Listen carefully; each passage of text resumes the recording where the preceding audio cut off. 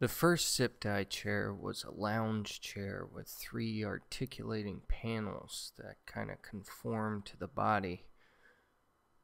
To start to expand the zip tie chair line, I've started working on a side chair. So here I'm cutting out the seat plate. I did 2 plunge cuts to make a slot in the front, and you'll see how that interacts with the base later. So now I've just made the measurements for and am cutting the back. Just rectangles with little triangles cut out of the quarters. Now we have the brace plates for the seat shell, 2 trapezoids. Now I'm beginning to work on the base. So the base is essentially a box made of 4 U-shaped pieces of plywood. Drilling the holes for the connections. This will be the back. For each cut, to keep it nice and straight, I'm clamping down a straight edge with some quick release Craig clamps. If you don't have a set of these, I'd highly recommend them. So the back's very narrow, only about 12 inches wide because the base tapers.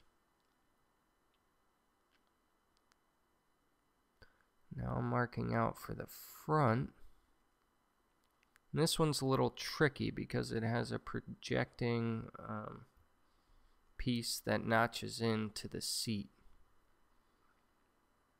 So I do plunge cuts on the interior. It's where you put the front part of the base plate of the circular saw against the material and start up the blade and kind of rock into the material. And then I finish out the inside corners with a little handsaw. Now I'm working on the sides. They have a slightly sloping top, which makes the whole seat recline a little bit for ergonomics.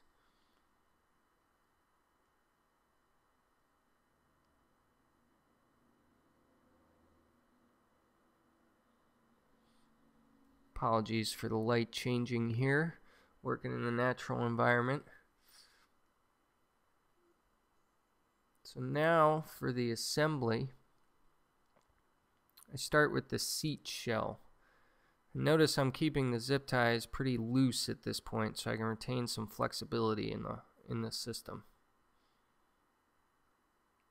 Attaching the back.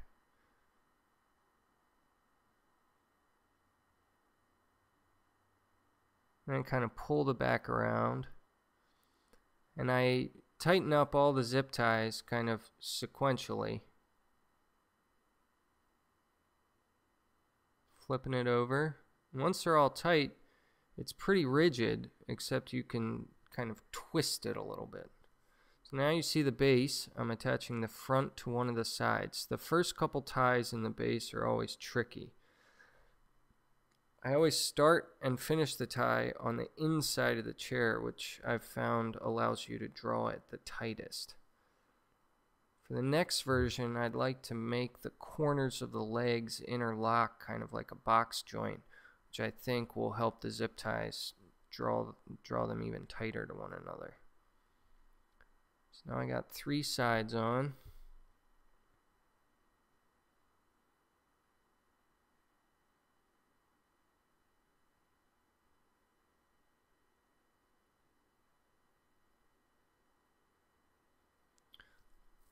Now the back. The back's a little easier to put on because now the base is standing up on its own, not flopping around.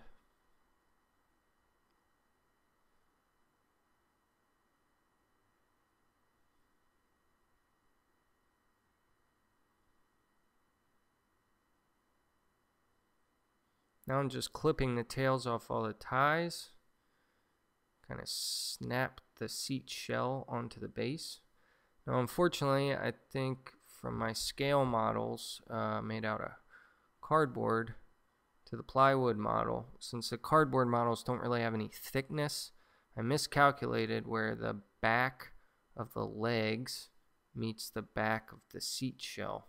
So there's like a little 1/2, 3/4 inch gap there. I have to fix that next time.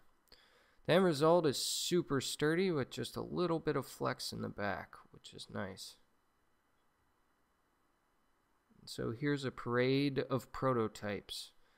I did several half-scale models, 2 full-scale models out of cardboard, and now the plywood version that I can actually sit in and test for comfort and durability.